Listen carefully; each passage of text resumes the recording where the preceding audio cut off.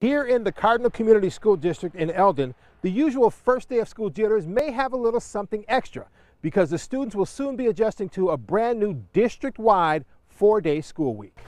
What do you say for the money amount? Mrs. Johnson's 4th grade class seems excited about school and eager to learn. Starting November, they will be in the classroom one less day a week. We are really looking forward to our 4-day work week. Elementary school principal Heather Buckley is excited about the change in the school calendar. While there will be a few Mondays off through October, the Tuesday through Friday schedule does not become academic until November. An effort to make sure the district students get their required 1,080 hours of classroom instruction.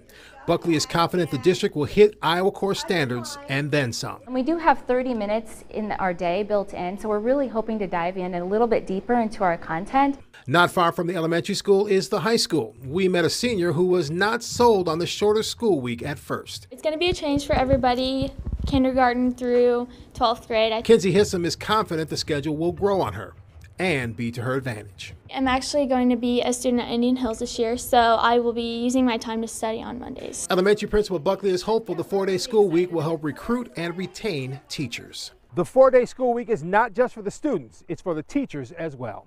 In Eldon, Marcus McIntosh, KCCI 8 News, Iowa's news leader.